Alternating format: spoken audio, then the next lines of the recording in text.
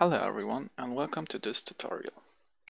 Today we will work on our animation for the character, and we will do it same like the third person character. So let's go into the mannequin animations and let's see here the idle run.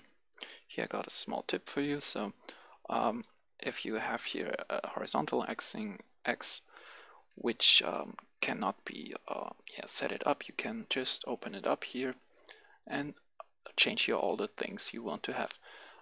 This is new since 4.15 I think, and a lot of people have problems to find this setting again.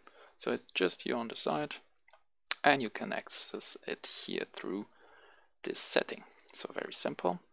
What we want to do now is we want actually to have the idle, the run and the walk animations. And for this we go to the Mixamo website and go to store and then click on animations, and we search now for the idle. So here we have a small idle and it should be on your character. If not, just change it to the recently used character. So here for you should stand that add to asset, because I had also added it in the past. It shows here view or download. So click here on view or download or add to assets, and then you can see it's added to your assets. What we want to do here now is click on Q download, click on FBX, we don't want the skin, and we just click on Q for download.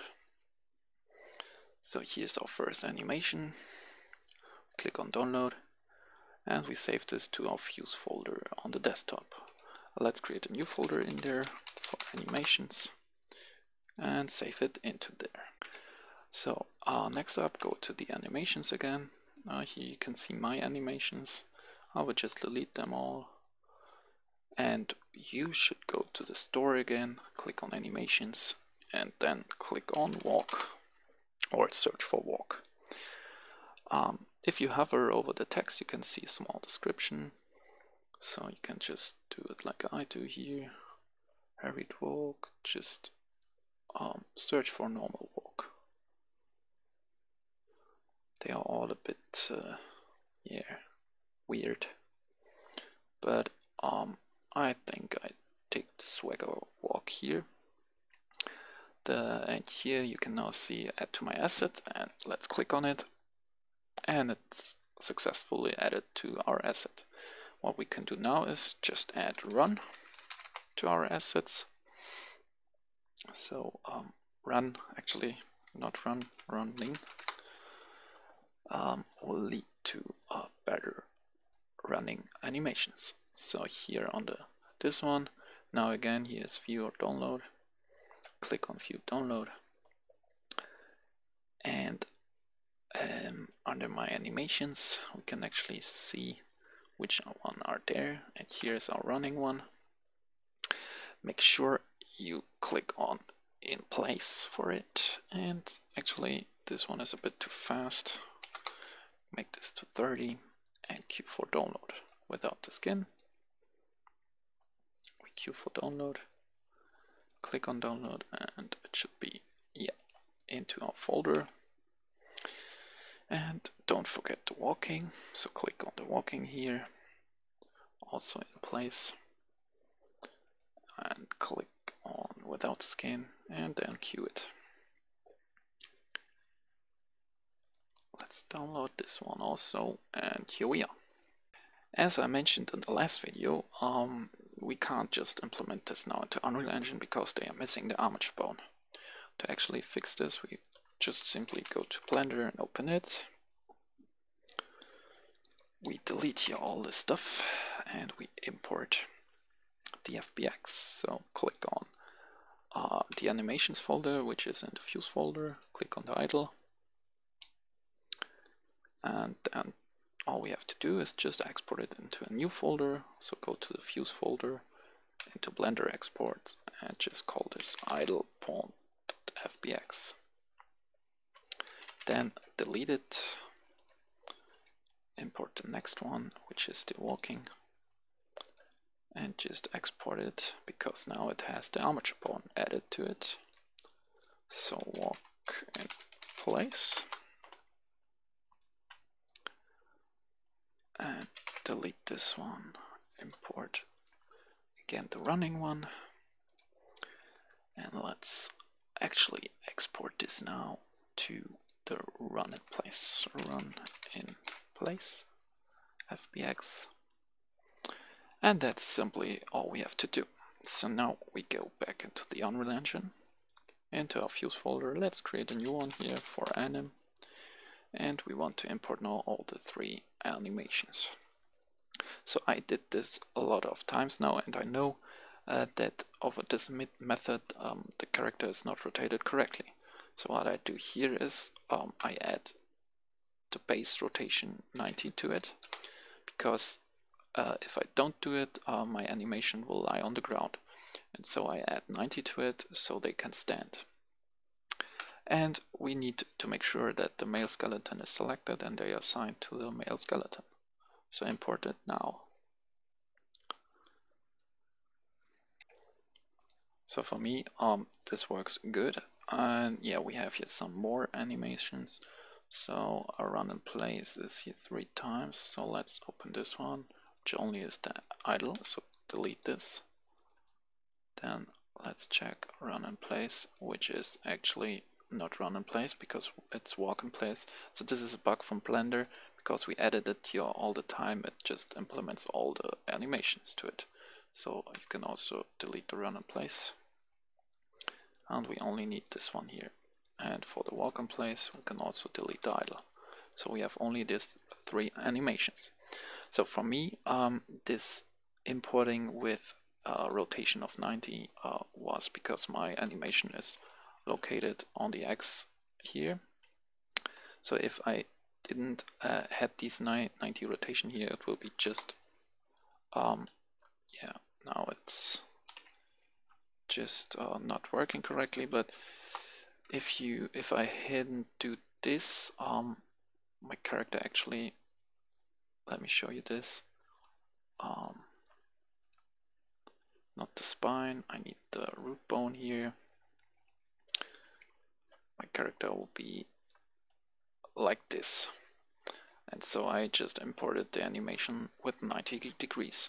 If you have these problems that your character has something wrong, just play with this import values to bring him to normal. So yeah, that's actually what I wanted to show you. And the next step here would be to create an animation blueprint from the male skeleton. So click here on the male skeleton and on the anim instance, these 2, and click on OK, and click just, yeah, leave it as it is. And we also need a Blendspace 1D, and also based on the male skeleton. So inside here we will just do it same like the 3rd person. This one should be called speed now, and the maximum should be 375, and that's it. We put in the idle, we pull in the run at 375. Let me see, this is 3rd person walk. Press shift. Okay, this is just a preview slider, so we just need here to have the walk in place like this. So now if we press shift here, we can actually see how he is moving. So very simple. We are ready with our idle here. Let's go into the 3rd person animation blueprint, which we will also just copy over. So, and open our new animation blueprint. So let's go into the anim graph here. So here we are in jump start to loop. We click on anim graph, and we can see we have a default state machine. We can just copy this and paste it into here. We just put it in.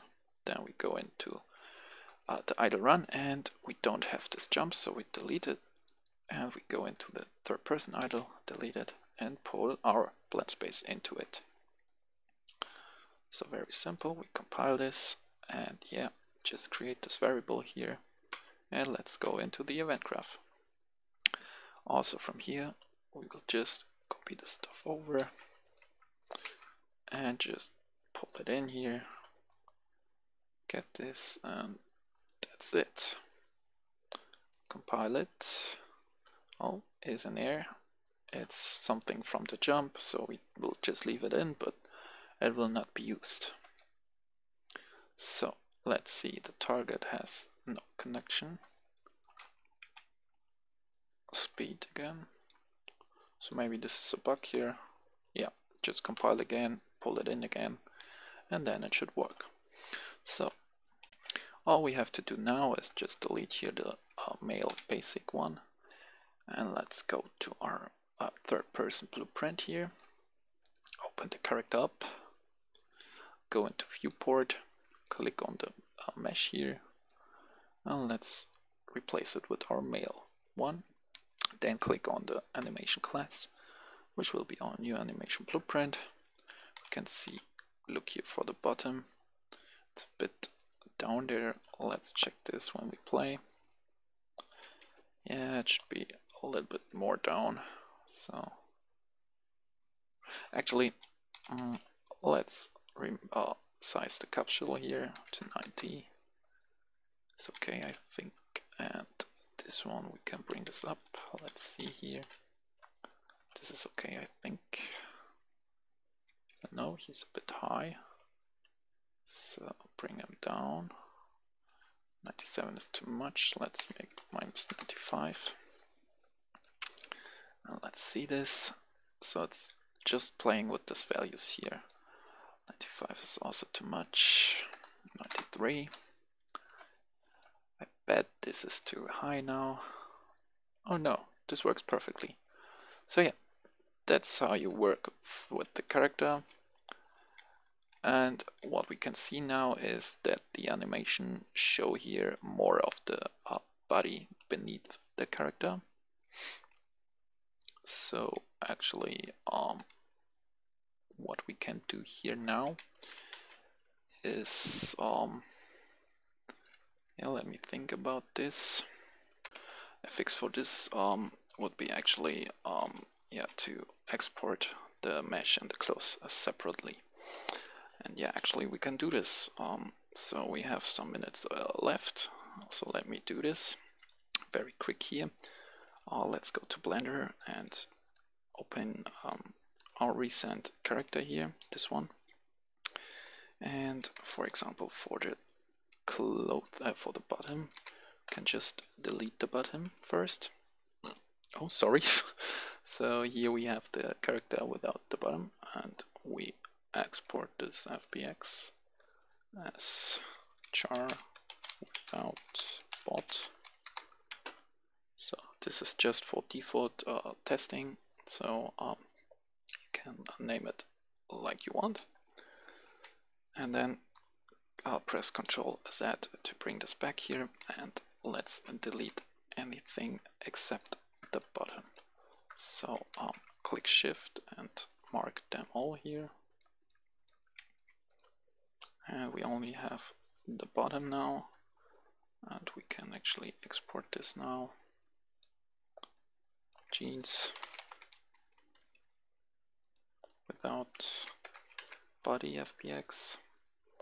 We export it, and now let's make a testing folder. And inside this testing folder, we will first get the char without the bottom. Sorry. Yeah, we leave this all as it is.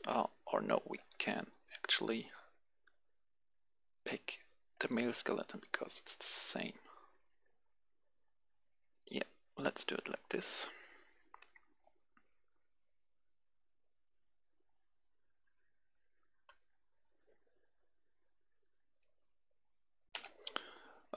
Delete the animation which comes therein, and here's our character without the bottom.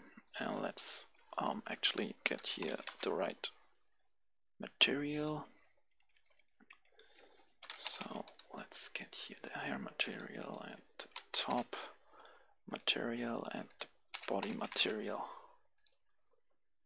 like this, and a new folder called the jeans one, and inside this we import our jeans, and we also take the male, and let's say we don't want to have animations imported.